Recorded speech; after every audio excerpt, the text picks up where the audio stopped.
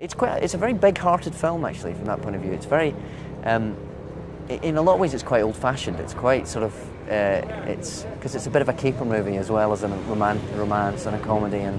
But the people in it they're quite big-hearted people, and the baddies are quite bad.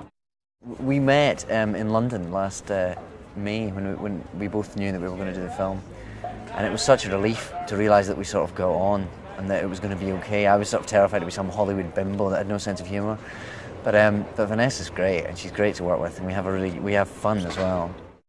Well, I've known Mick for a year since we first started talking about making the film, and I've seen him on and off over that year whenever he's been in London, and he's great. He's very gentle, and he sort of knows what he wants.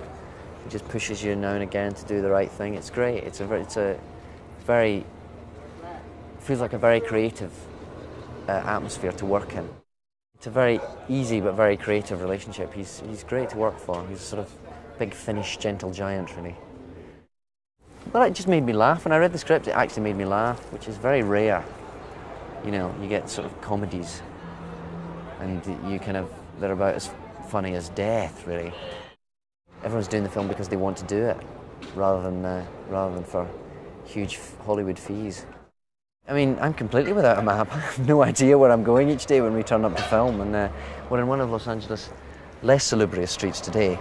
You know, and we've also been in the Hollywood mansions and by the pools, and I get to see the whole city filming this movie. So it's a total culture shock, but it's great. Yeah, the whole place is like that, a bit like a character from a movie that you've watched all your life, you know, and then you're here and it's kind of real, and it's.